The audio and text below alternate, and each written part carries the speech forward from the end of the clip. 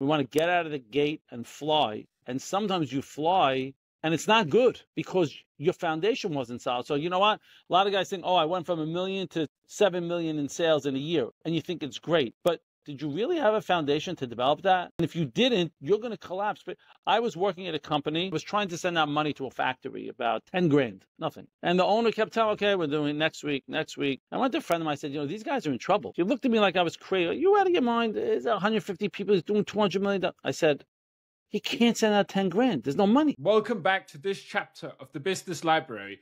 Today I have Kemmy Safdie on, and we're going to talk about stress in entrepreneurship and how you can actually reach that next level, which is not something you're able to do if you're stressed running around like a headless chicken all the time. Not very productive. That's the wrong kind of busy. It might be busy, but it's not the right kind. Before I get into the first question, of course, this episode is sponsored by our free course, Content Marketing for Beginners. Links for that down below, along with all Kemmy's links. So if you hear something that you like, feel free to check them out down below. We made it as easy for you as possible. So how did you actually land on wanting to help entrepreneurs reach the next level? Why is that your thing? How did that come about? So how it came about is my own personal journey was I had owned my own business for about 9 or 10 years. And when I first got into it, I'm in the import business, bringing in merchandise from China and selling it to retailers. And I had no experience in that business. And a friend of mine told me, I'm going to give you your first lesson in business. Sales covers everything. Just sell. Do a lot of selling and everything will work out. And that's pretty much what we did. I had a partner, and as the years going by, we had gotten the business up to about $10 million. And all of a sudden, there's no money. Like, where's the money? We're doing sales. Where's everything? And again, because we weren't educated, we learned the hard way, brought in a business consultant, we brought in an accountant, and we realized that we weren't making as much money as we thought. We weren't looking at the whole picture of the business. We weren't looking at what was our true costs in bringing the merchandise in and selling it. There's markdowns, there's allowances, there's a lot of different pieces in the puzzle that we were ignoring because we were focusing on one thing. I would love to tell you we figured everything out, and today we're doing $150 million and everything's great, but that was not the case. It was too late in the game, we closed that business. Since then, I've been working at different companies, running divisions for people, but I always learned from that, and I always like to share with people is always look at the big picture. Especially in entrepreneurship, everyone gets focused on one aspect of what they need to do. And before you turn around, and again, it could be whatever you're doing, before you turn around, you're forgetting those, what you think are small pieces of the puzzle, and sometimes it's too late. It's too late. And it's just been something I've always told people as they're starting new ventures. Don't forget, look at the big picture. Whatever you're doing, map it out clearly and see every direction of where you want to go and what you need to do in all aspects of what you're doing. Yeah. So spot on in so many ways, because I can relate to it myself. Getting caught up in the few things that evolves around selling. It might also be marketing related, but get attention, like get eyes on you. In the start, that's actually, well, the most important thing, because if you don't have any money, you don't have any business. That's a pretty simple equation. That's when business is very simple, not too complex. Very simple equations. Yeah. Bring money in so that we actually can start doing something. So, you said you were running this company, and you import company, you're doing 10 million in sales. How much do you think it cost you learning these lessons, if you had to put some sort of figure on it? I mean, there's not really a price you could put on it. I learned one thing. There's no such thing as losing. When we have a success, we celebrate. When we have a challenge, we learn from it. If you don't learn from it, and that's a key to an entrepreneur. So if you don't learn from it, you wasted it. When you learn from it, look, it's an invaluable price because I use it today, in whatever I'm doing and talking to people as well. It's in, you can't put a price on it, obviously, but it's always better to learn from someone else's mistakes and not repeat it yourself. True. True. But I would say you have to know you never lose. You never lose. You always, if you use whatever that challenge was to learn and grow from it, you gained immensely. I agree with you on that. It's losing is kind of a mindset you have yourself. If you decide, I'm not getting anything from it, and you're just focusing on everything negatively and not as a lesson in any way, shape, or form, then we can discuss. Then you lost, but it comes down to your own view of it and not the situation within itself. So, with all these lessons under your belt, how is your approach to consulting different than the traditional consulting firm? Because there's a lot of them out there. So that's a very loaded question. I actually am very, and I don't want to disparage the whole industry. I'm very anti-traditional consultant. And I'm not saying this is across the board for everybody, but generally speaking, I've worked with consultants. I've always found that they ask you what's going on, which they pretty much know, and then they tell you what to do. You need to increase your sales. You need to fire 7 people in your staff and get new people. You need to do this and you need to do that. And generally speaking, nothing gets done because, anything, and it could be in business, it could be in life. If the change doesn't come from within, it's not happening. Let's say you have a guy that's a smoker. I could tell him 100 times, or a guy that's overweight, I could tell him 1,000 times, you have to lose weight. You have to stop smoking. You have to lose weight. You have to stop smoking. Okay, thank you very much. And odds are they're not going to, right? Until it comes from them, or until they get a heart attack, or they get scared or something. So what I always do is ask pointed questions. Why do you feel your business is failing? What hasn't worked? Inevitably, whoever has built a business, either an entrepreneur or a solopreneur, he's a very talented person. He didn't get to where he was by not being smart. It's just what happens. There's a lot of, like you said, there's a lot of stress. There's a lot of pressure. And you just can't think anymore. You're losing that clarity. And sometimes you need that outside voice to help you gain that clarity. So for me to tell you, you need to do this and this and this, first of all, I think it's arrogant because who am I to tell you what to do? And generally speaking, through pointed questions, you gain that insight. You realize, I'm realizing now that our sales presentations aren't what they should be. Oh, okay. What do you think you need to do with that? I think we need to do A, B, and C, whatever the case may be. And generally speaking, through questions, you're activating that person's space. You're opening that space in his mind to come up with those insights. I rarely like to tell someone, did you ever think maybe you should do that? I mean, look, every now and then, if it's something that's very clear, you might say something, but also, you know what? I'm not you and you're not me. So the way I think of how I would handle a situation doesn't mean you would handle the same way. Look, we have different personalities. We have different feelings. We have different ways we do things. So generally, I always feel, and I've always noticed, the insights will come from the person himself versus the traditional consulting of telling you what to do to get it done. Kind of, in some sort of way, taking a little bit of a coachative approach. Yes, a lot of it. Yes, yeah, 100%.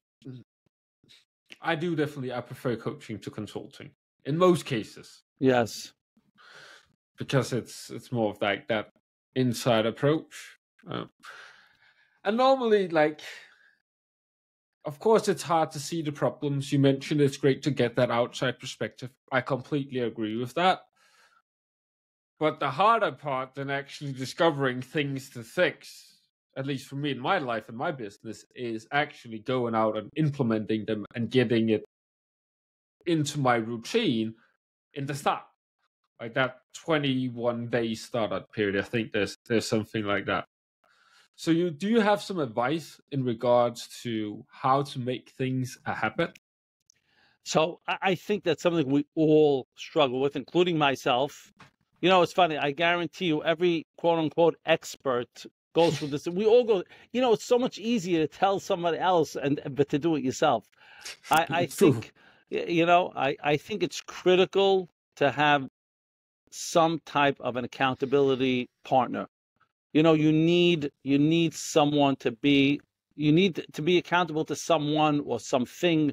If it's a friend, if it's a coach, if it's within a week I'm going to do X, and have someone follow up on it, or leave yourself a reminder, or there definitely has to be some kind of accountability in place. It's funny. I was talking to my wife yesterday, and we were talking about losing weight and people that go to nutritionists, etc. And she said, when you go to a nutritionist or you go to a Weight Watchers or something like that, you're much more keen on staying to your diet, because you know that next week you have to get on the scale and weigh yourself in front of people. And Right. so I think it's key to set up some type of an accountability system. Yeah, probably the best way out there. I don't think it's going to change that so much, actually. Sometimes in life, well, especially when you're out helping other business owners, what you said a couple of years ago, you're like, what was I thinking? This answer I don't see changing ever. We've talked a little bit about stress throughout this episode as well, and entrepreneurship can be very stressful, especially because you're wearing many hats, doing many things, and keeping track of everything. Sometimes it's the most stressful thing. So, for the audience listening to us, what is some ways you recommend them to lower their stress levels? I think there's a couple of things. The first thing is, no, it's such a cliche saying, but it's really true. Understand your why and your purpose. And if you always know, why am I doing this? What's the reason? Why did I get into this? Oh, because I want to be more independent. I don't want to be tied to a desk. I want to be, you know, when you have that front and center, when the stress hits, you'll be able to stop and say, wait, your initial reaction is, I can't do this anymore. I can't deal with this. Too much. Between the social media, and I'm not getting clients, and I'm not doing business, I'm out. I'm done. But if you say, wait a minute, stop. Why did I choose this path? I chose this path because I want to do A, B, and C. So I think one way to reduce the stress is always remember why you got into it, because that will help you take that step back and release that stress. I think another way to reduce the stress is just, when you're having that stressful minute, stop. Just stop. Maybe take a walk around the block, listen to some music, you know what I'm saying? And just de-stress. Anything you do in life, if it's business, if it's life is stress. There is stress in life. Anyone that tells you that it's sunshine and peachy keen and everything's great, every challenges come up in life. That's just inevitable. It's how you react to them. You can let that stress weigh you down, or you can stop and say, it's what you said before. A lot of it is mindset. A lot of it is mindset. Aside from knowing my purpose, it's how are you gonna take that stress and let it bury you? That's why they say, I went to a time management seminar years ago, and the instructor said, words are very, very powerful, very powerful. So when I say I have a problem, right away I'm down, I'm stuck. Yeah. And when I say I have a challenge, I'm up.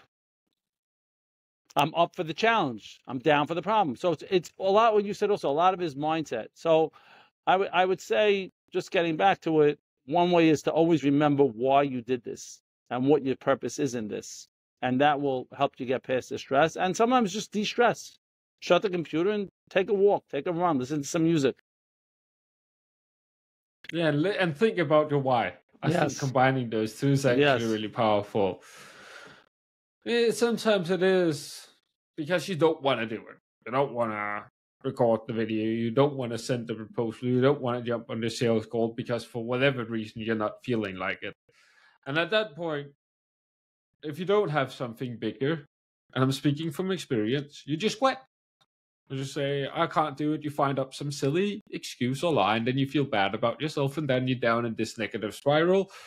And then you start speaking negative towards yourself, as Kemmy referred to, and then you're very far down a deep spiral very quickly. I think that's Yes. two very good points, actually. I like simple things. I appreciate that. Yes. Yeah. Well, there's so many more complex things in business. Like the de-stressing part shouldn't be the most complex thing. Then you're stressing out about doing it. Yeah. So, how am I gonna remember it? Can I remember the exercise right? Just when you go to like the physio, like you're worrying about remembering all of the different. Am I doing it right? So I get stretched in the right spot? All of these things. Just start stressing you out. Another thing I wanted us to touch upon was in regards to, I can't remember the statistic, but it's a very high number of businesses don't make it out of the first 5 years. It's a 95% or something like that. Wow. I'm pretty sure. I know. Wow. But yeah, it's very, very high up there. Why do you believe that so many businesses fail and don't make it past that?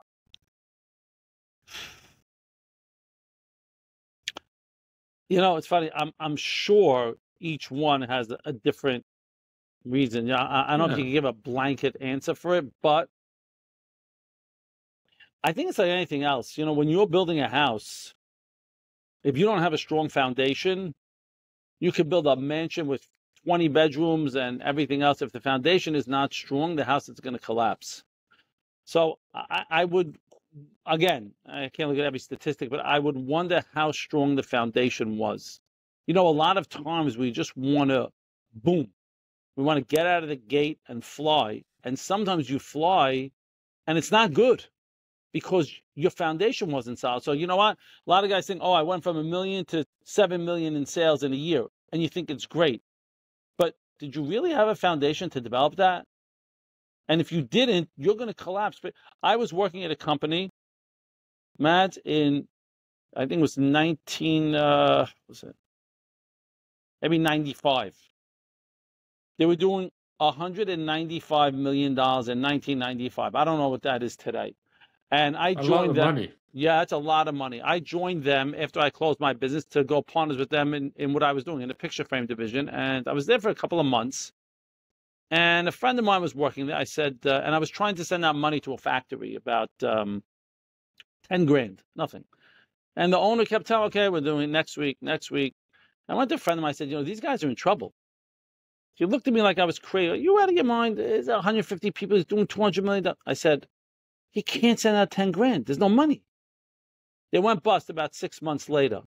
Because that's what happened. You know, you start growing and you're not seeing how strong is my foundation to handle our business. So I would say a lot of it probably is going to boil down to not having a strong foundation. Again, I don't know. That's my speculation on it. Yeah, probably in a lot of cases. And you're trialing by error and you're kind of adjusting as you go. Yeah. And then once it really starts picking up, it doesn't become less stressful at that point. It actually becomes more, I would imagine. Normally, the bigger the team and the more people, the more thing goes wrong. So, and I wonder. You're good. I'm sorry. And I wonder how many people. I wonder how many people really know what they're doing.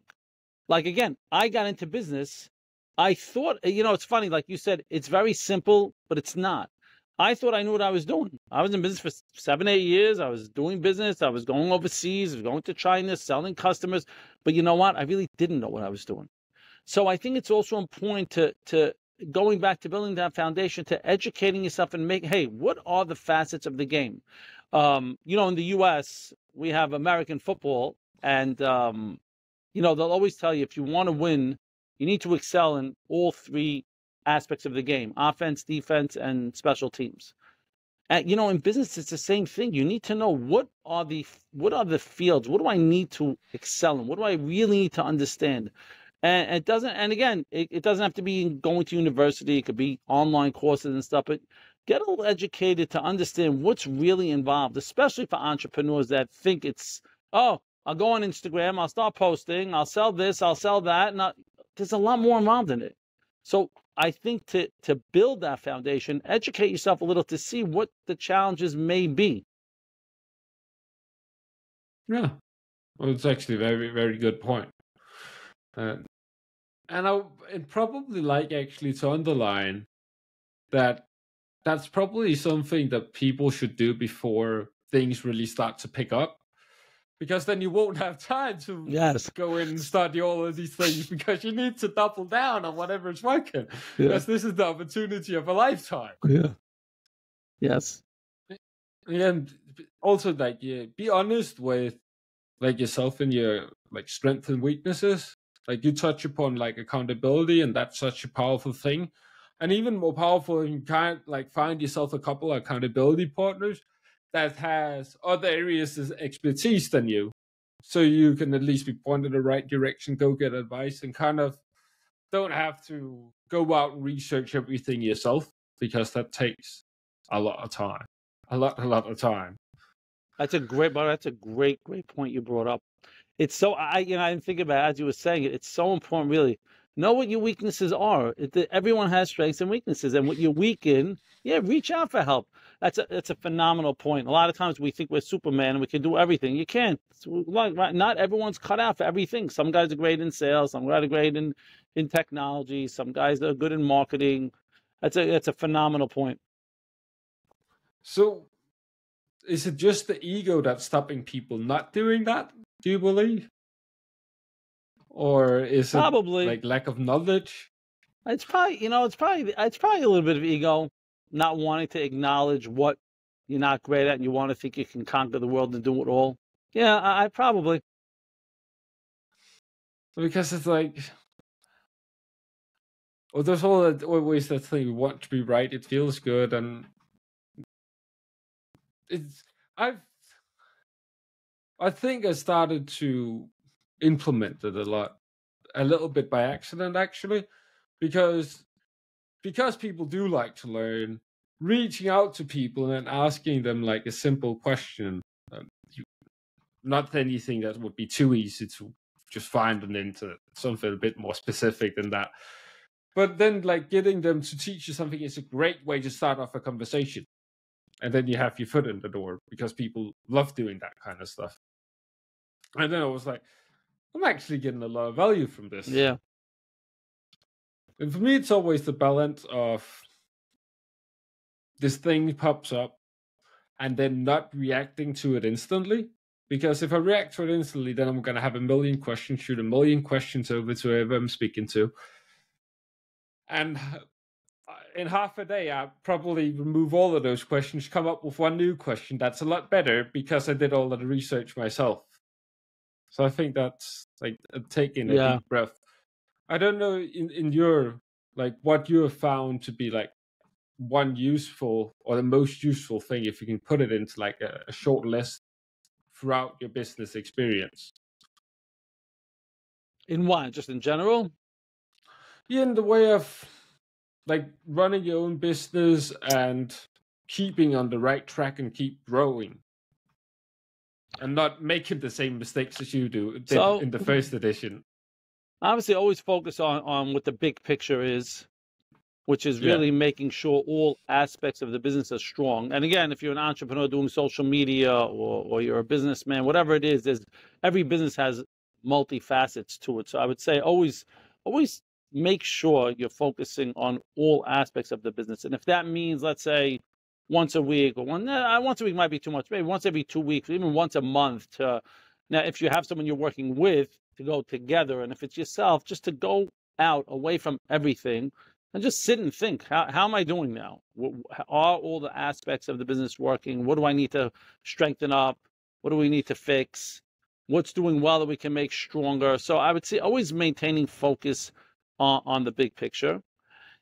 If you have a business that you have people and employees and stuff, are they working the right way? Meaning, are you empowering them the right way? Are you giving them the space they need to do their jobs? That's a side pet peeve of mine, is when you hire top talent and you don't use them, because either micromanaging, or you're scared, or you don't trust them, or whatever the case is. But it's so important, especially today. I mean, there's tons of statistics on unengaged employees, and I found myself most of the time people are unengaged because, you brought me in to do a job, and you're on top of me every 10 minutes. So you know what?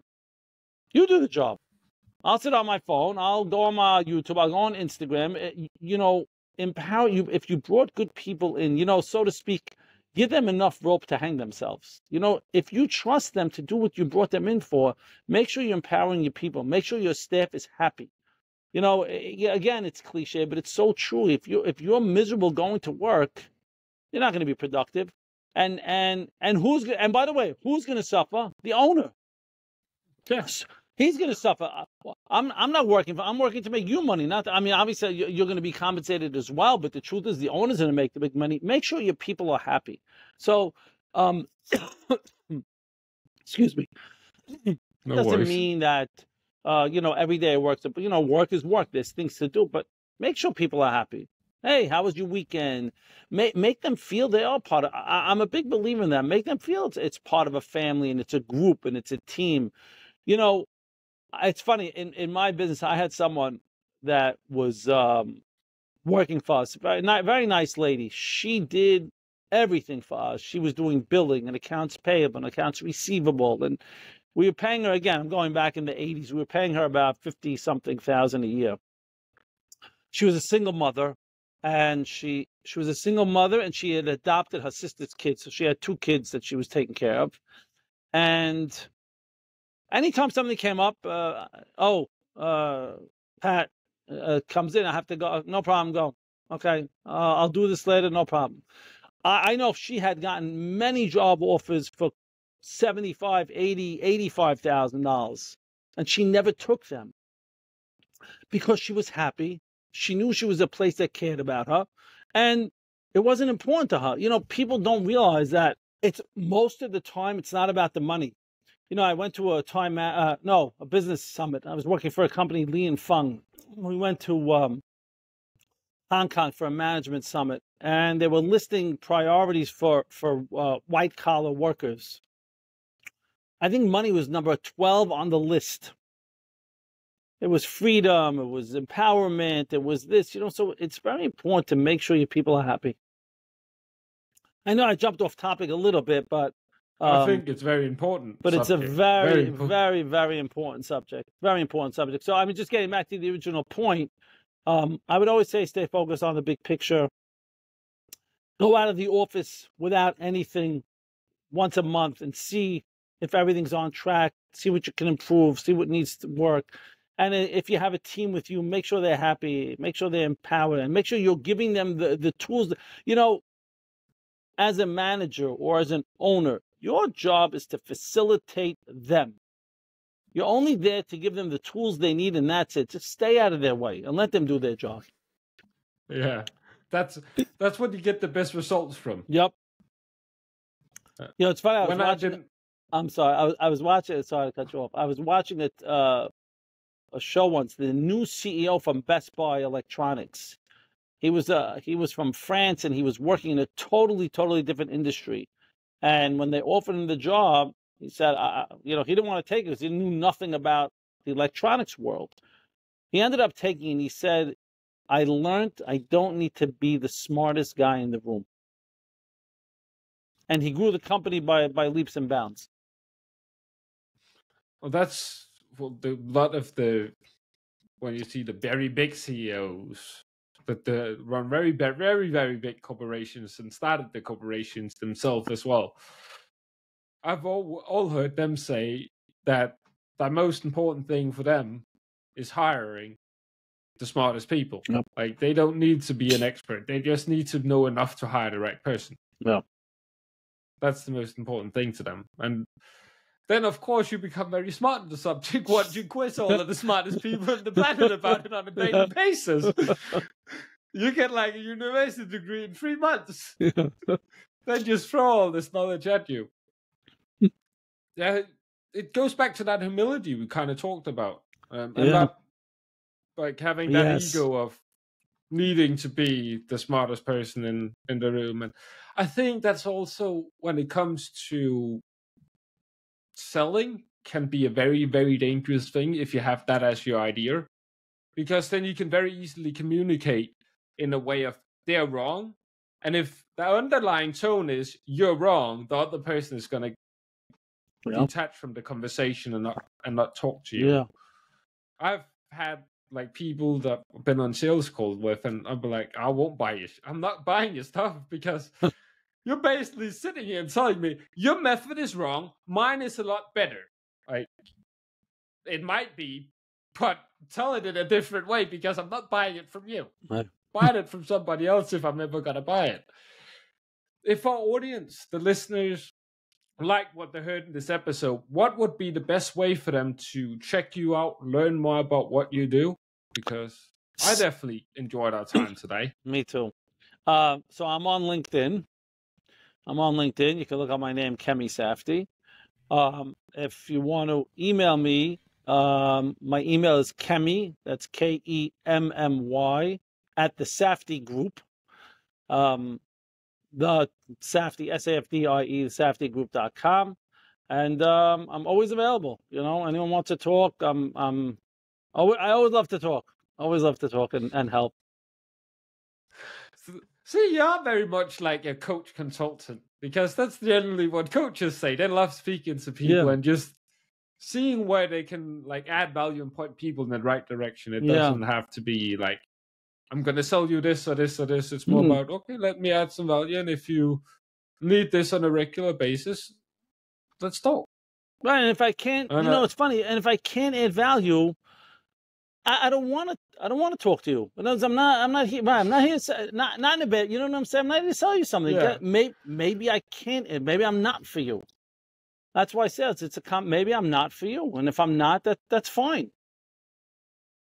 That's funny how people react once you try and disqualify them on a sales call. Yeah. They really want to work with you. Yeah, but no. It's a no. Right, maybe it's not. You have to be a right fit. Yes, I think it puts you in such a powerful position when you know what the right fit is, because then you're so much more transparent. But now I'm getting off subject as well. So I'm going to have the links down below. And for the people that want to talk more with Kemmy, definitely reach out to him. I would encourage you to.